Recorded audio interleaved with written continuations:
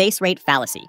If someone hears that a friend is very shy and quiet, they might think the friend is more likely to be a librarian than a salesperson, even though there are far more salespeople than librarians overall, hence making it more likely that their friend is actually a salesperson. This happens because we tend to ignore the base rate and pay more attention to information pertaining only to a specific case. Conjunction fallacy.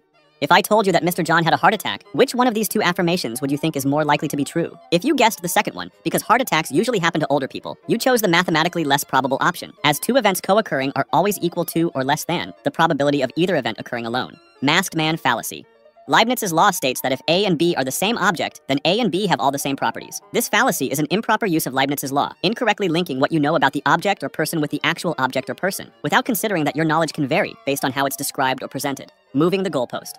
Also known as raising the bar, it occurs when someone keeps changing what counts as proof or evidence to make it harder to meet their demands. Hot hand fallacy.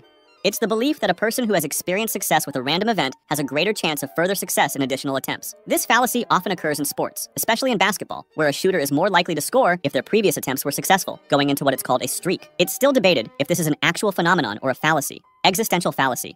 In the existential fallacy, one presupposes that a class has members when one is not supposed to do so. If I said that all trespassers will be prosecuted, and from that affirmation I deduce that some of those prosecuted will have trespassed, I'm committing an existential fallacy. The first statement does not require the existence of any actual trespassers, stating only what would happen if some do exist, and therefore does not prove the existence of any. Mott and Bailey. This one is a rhetorical strategy where someone makes a controversial or hard-to-defend claim, called the Bailey, but when challenged, retreats to a more reasonable, easier-to-defend position, called the Mott. Affirmative conclusion from a negative premise. This formal fallacy is committed when a categorical syllogism has a positive conclusion and one or two negative premises. The only thing that can be properly inferred from this example is that some things that are not fish cannot fly, provided that dogs exist. Definitional retreat. It consists of changing the meaning of a word when an objection is raised and saying that the new position is the one that he held all along. This makes him avoid the appearance of having been proven wrong. Post hoc fallacy. It's the mistaken belief that if one event occurs after another, the first event must be the cause of the second. Persuasive definition.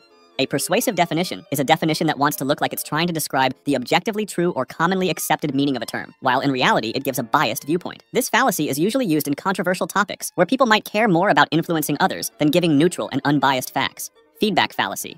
Believing in the objectivity of an evaluation to be used for improvement without verifying that the source of the evaluation is a party that doesn't have interest in spreading an agenda. Homunculus fallacy.